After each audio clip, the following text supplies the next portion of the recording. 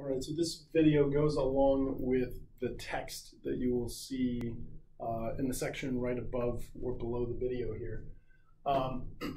So we laid out sort of the basic conditions of what we found for the cholesterol levels of the women at a large university. So I just wrote those down up here, but that's kind of your first step, is to go through the problem. Anything that's not labeled, figure out what it is.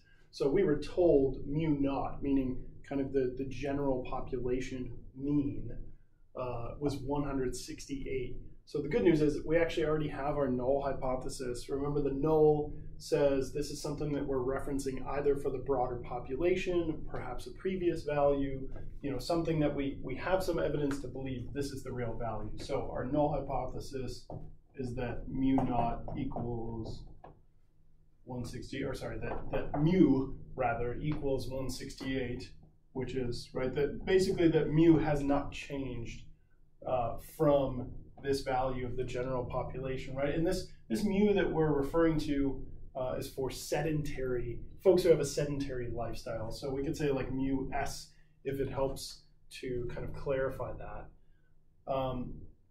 There isn't explicit wording in the problem about whether this is, whether we think that mu s is actually larger or smaller than this. We are told it's one-sided. So we kind of have to think about the scenario. Usually it's a little bit more clear, but here we're thinking, okay, if we were running this test, we would probably think that for sedentary folks, their average cholesterol is greater than for non-sedentary folks, is greater than 168, right? High cholesterol is generally a bad thing. If you're sedentary, you're not moving around, probably your cholesterol goes up. Usually this is a little bit more clear, made clear in the problem, so you don't have to connect those dots. If you do your own research though, this is something that you would have to think about. We want to make sure our conditions are met secondarily. So we want to say, okay, well, did we have a random sample? Yes. So random sample, yes. Is n at least 30? Yes. So our conditions are met, right? N was 71, so we're in good shape. The next question we want to ask, we want to find our test statistic. We want to know, are we using Z or are we using T?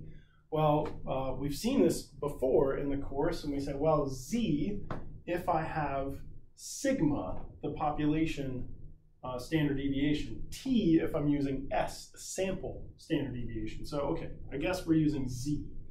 We have a formula for Z, right? We've had actually several different formulas for Z depending on what our scenario is.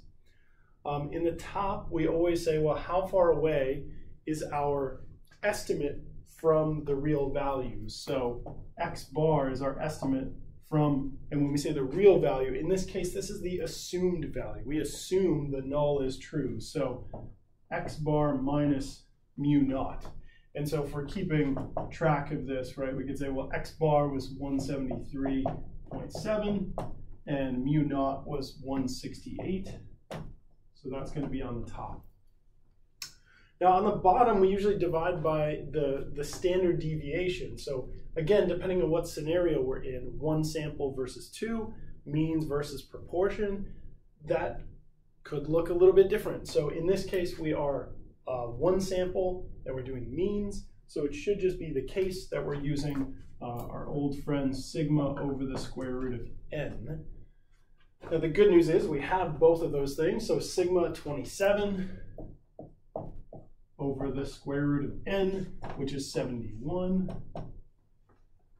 Right, so we can calculate that thing. What I would say is just be careful about parentheses.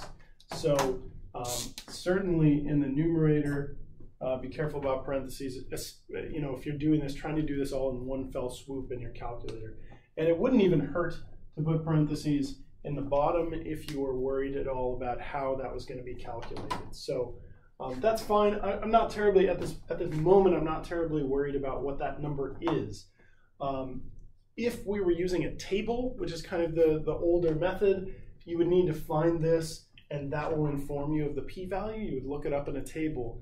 Now, generally, what we're going to do is we're going to find the p-value and even really the z-score, our test statistic, z. we're going to find that using a function in our calculators. So there'll be a separate video to kind of lead you through where do you find that. But the p-value in this case, we're again using one sample z because we have sigma, and we're looking at this for means. So if you kind of punch through, you'll find that your if you go to stat and then over to tests,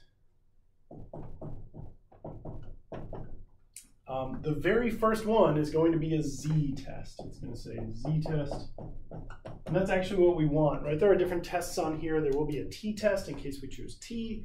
There will be 2 sample tests in case we have 2 samples, but for right now, this is what we need.